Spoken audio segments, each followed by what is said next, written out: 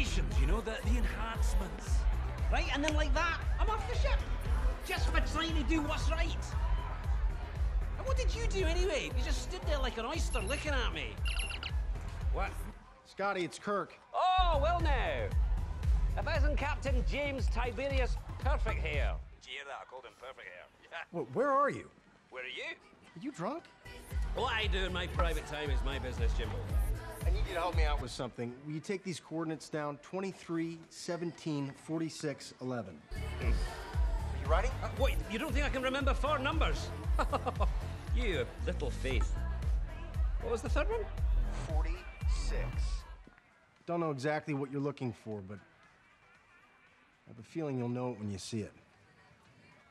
You may have been right about those torpedoes. I will consider that an apology. And I will consider that apology. You are the one who quit. You made me quit!